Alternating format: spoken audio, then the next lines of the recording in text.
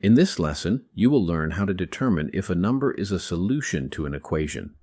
To check if a number is a solution, first substitute it for the variable in the equation. Then simplify. If both sides of the equation are equal after simplifying, then the number is a solution. If they are not equal, it is not a solution. Let's apply these steps to our examples and see how it works. First, substitute 4 for x in the equation. Then simplify. On the left side, 2 times 4 is 8, right? And 8 plus 3 is 11. Since both sides are equal, x equals 4 is a solution to the equation.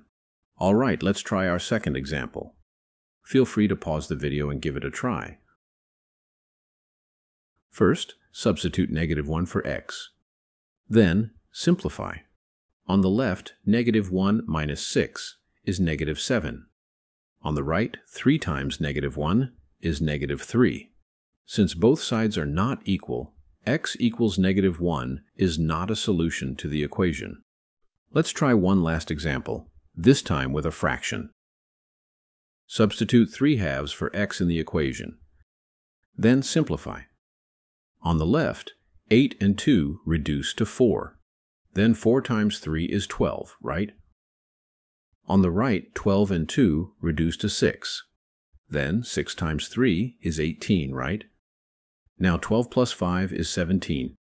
And 18 minus 1 is also 17. Since both sides are equal, x equals 3/2 is a solution to the equation. To learn how to solve one-step, two-step, and multi-step equations, click on the videos on the screen. You can also find the links in the description or the first comment.